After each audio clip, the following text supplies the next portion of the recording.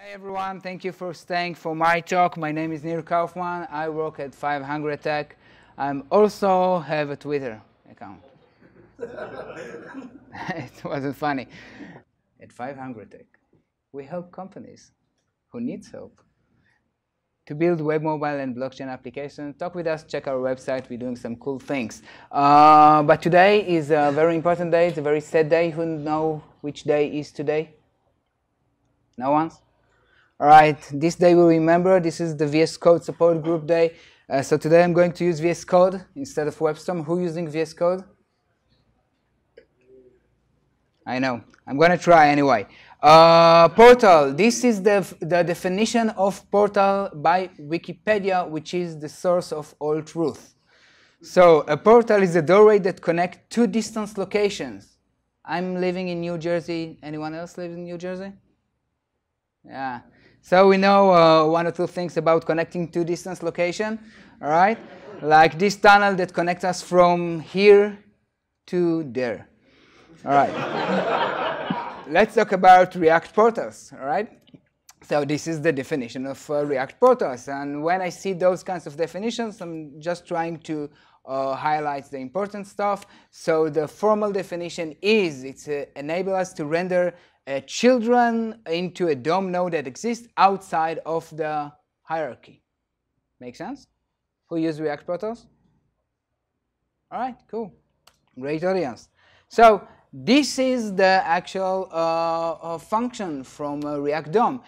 Create portal. It accepts a child, which can be any renderable React child, a string, a component, JSX, whatever, and a DOM element. Straightforward. So let's try to do some live coding and check it out. Who wants to see some live coding? Woo!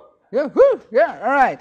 So for this live coding, let's do a theme from my favorite movie, The Horse and the City. All right. No. Don't do it again, please. Very famous movie. So if we're going to talk about horses and cities, the first thing that we need is a city. So I'm going to create a div right here. The class name will be city. We're going to put some stuff in there, like horses. And yeah. And let's do this.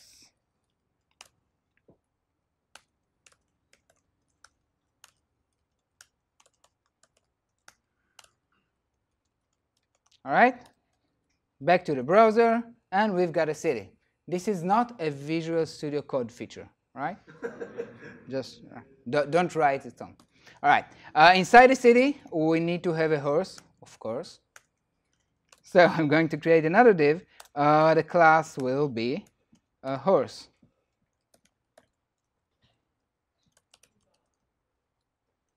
All right, so if we take a look at the horse CSS, we can see that I'm using position absolute because I want to render this horse always on the right bottom of my screen, and I want it to be relative to the window. And everything works as expected until someone doing something like this, position relative on the city. So now what we're going to get is the horse is relative to our city, which is not what I'm expecting to see. If we take a look at the element, the DevTools, it makes sense. We've got our application container, and we've got the city, and inside of the city, we've got the horse. All right? Cool. So React portals. How we can use React portals to solve this problem. It's not a real problem, but it's something else that I'm expecting to see. So I'm going to go to my index.html and create another div. This container div. Back to FJS. Now I can use the portal feature. I'm going to call React DOM, create portal accept something that React can render, like this JSX. And here I can just use document get element by whatever. I think it's container. All right. Yeah, and problem solved. So as you can see here, right now, I've got the div, my application root, and I've got this div, the container, and the horse is rendering outside of the application container. All right?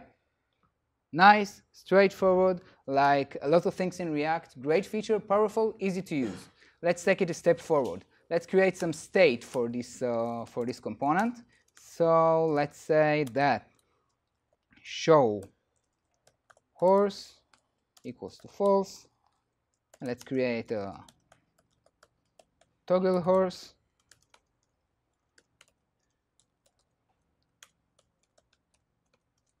This is state, something like this. Show horse will be this state. Show horse. And right here in the city, I'm going to create a button.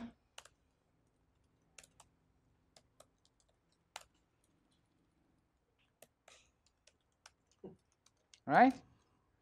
Everyone can see the code? All right, cool. So I've got a button. I'm not going to catch the click event on the button. I'm going to let it bubble. So I'm going to catch the click event on his parent. So on click, yeah, Visual Studio Code. But it's Visual Studio Code Memorial Day. It's not that funny. Yeah. I'm suffering. This toggle horse, all right? Let's see if it works. Yeah, I can click it and it's clickable, but it's not doing nothing. This state, show horse, and our portal, all right? Great, as expected. In other words, let's see if I can use the same bubbling technique, even if I'm rendering this element outside of the hierarchy. So I'm going to create a button inside my horse. That sounds really wrong. Yeah. I should think about another example. So now I've got a horse with a button, and I'm going to wrap it with a fragment.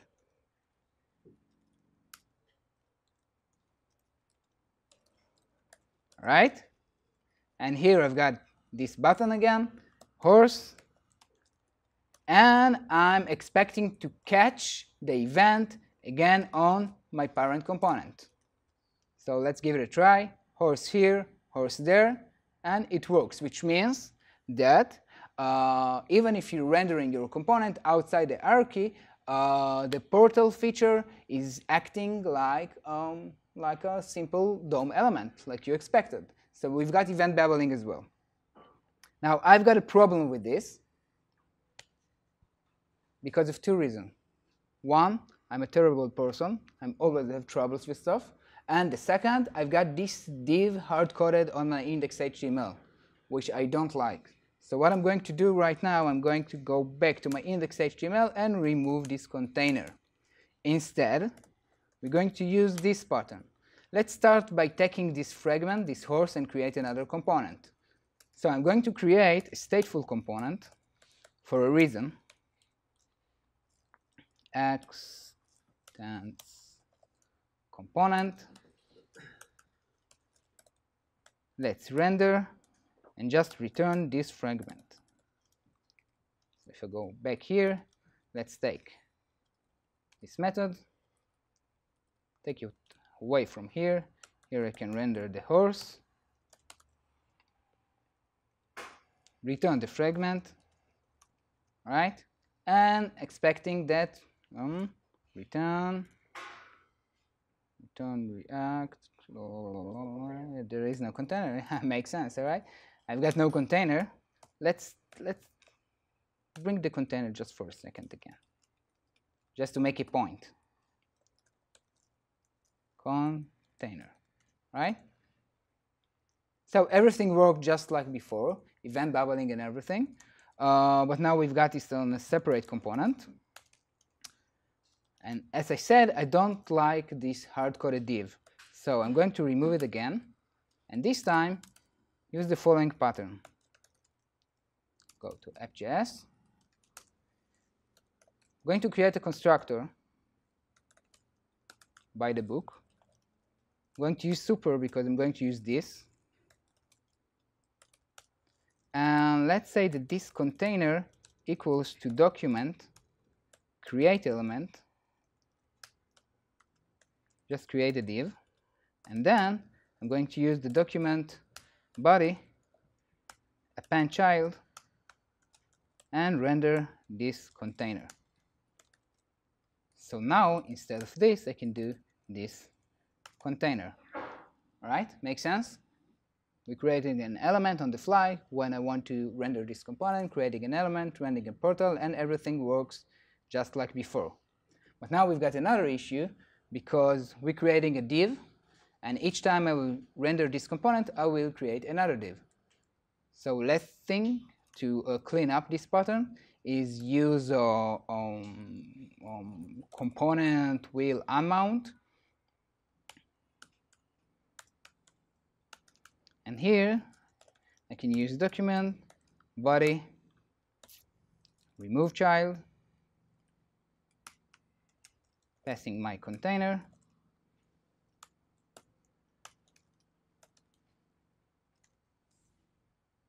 and this time, as you can see on your right side, each time I'm toggling the horse, I'm destroying the element. All right?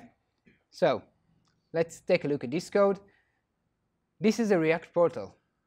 Easy to use, works and behave as expected, powerful. You can use it anytime you need to render something outside of the hierarchy tree. All right? Cool. So let's summarize. This was the horse and the city. You can get the code on GitHub if you like, and the poster, so you can print it and save it. All right? To summarize everything, who knows who is this person? Who knows him? No one? Me either. You can check out my new book, VS Code. Why are you doing this to yourself? It's a bestseller. I didn't publish it yet. No, seriously, I've got nothing serious to say because the one thing that I really like in React that we got some great features, easy to use, straightforward, straight documentation. This is the most important tip for portals, for the new context, for error boundaries, for everything. Use it when you need it. Don't overuse it everywhere. If you have some questions, I will be happy to answer. If not, let's say thank you. For your last slide there, use portals, don't overuse portals. What's your decision-making process whenever you're designing? What's the situation that makes or breaks whether or not you're going to use it or not? A certain feature or portals specifically? Portal specific. I think that the example is really talks for itself. I mean, each time you've got, like, let's say a modal that you want to render in the center of the screen, if you've got a tooltip that you want to protect it from a parent that has some overflow hidden, for example. If you've got some kind of notification that you want to position by the window. So those are very common scenarios, and for the rest of them, just don't use it because it's yep. So one issue with portals I've had is applying CSS styles. Applying CSS styles, right? Children's styles like class A space class B class C. But when you do a portal and C is rendered outside, it doesn't inherit A and B. Do you have any, like, the common solution is just... If I get you right, you're talking about CSS scope. If I'm breaking the structure, how my CSS will be affected. Yeah, that's your question. Yes. Personally, I use CSS in JavaScript. So if I've got some kind of a component like this that I want to protect my styling, I will put most of the CSS inside the component. And again, it's very similar to the previous question. Use this feature very carefully. If you're depending on global CSS and you're trying to trick stuff, you will break your design. Hopefully it's all right. And just like the context, React portals doesn't replace Redux. Right? if that's what's your question. So you use, in order to create new components, you put it inside of the constructor, and actually for that you create a state for components. Yeah, just for this I created a state. Is that the reason why it's better to put it inside of the constructor instead like component will mount? Will mount is not supported anymore. Beside that, the constructor is called by JavaScript, by the language, right? And the lifecycle method is called by React. In both cases, it will work. I prefer to put it inside the constructor when my object is instantiated. But it will work in both cases, right? There is no Component did mount though. Yeah, did mount. All right. Thanks for the questions. Thank you very much. Thanks for the Thank you.